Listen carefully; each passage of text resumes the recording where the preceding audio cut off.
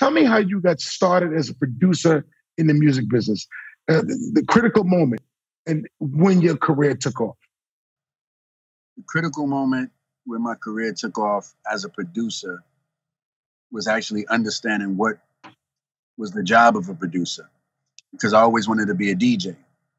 I wanted to be like Kid Capri. I wanted to be like Ron G.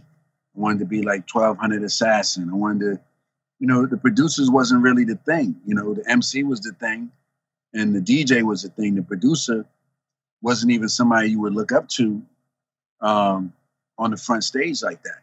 So I never even knew that I would ever become a producer because I was just so into what I was doing as a DJ. And I remember making the intros to my mixtapes, and making the intro to your mixtape, you had to take loops and come up with the beat for your selected artist to rap before the mixtape started. You know, Doo-Wop was the master at that. He had the bounce squad and everything. So I was like, let me take some guys from my school and let them rap on the beginning of my mixtapes. And then everybody was giving me compliments on the beats and that I was looping up for the mixtape. I still didn't put this as producing. I thought it was just making an intro for my mixtape. And then I just started making intros for so many people mixtapes that I didn't even have to make mixtapes no more to make money. I was just selling the intros to mixtapes. And then people was like, man, that's producing. I remember Why saying that. I remember Chad Elliott saying that. Sheik from the Locks at the time also. This is when he was Warlock too. He was like, man, that's producing.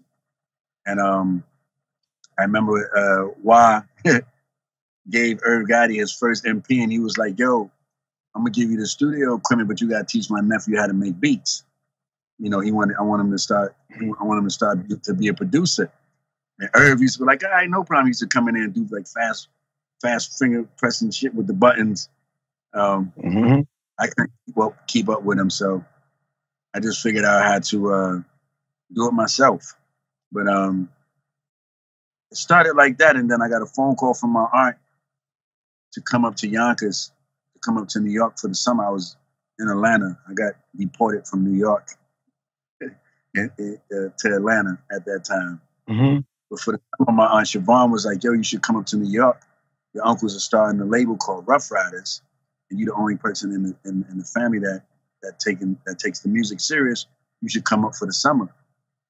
And I went up for the summer, and the rest was history. So that was really the defining moment, going to New York on that summer. Mind you, I'm making a lot of money in Atlanta. I'm DJing that Atrium. I'm DJing that Club Flavors. I got a gig at this place called SOL where I was the only hip-hop DJ, but Renaissance would DJ there. Waggy T would DJ there.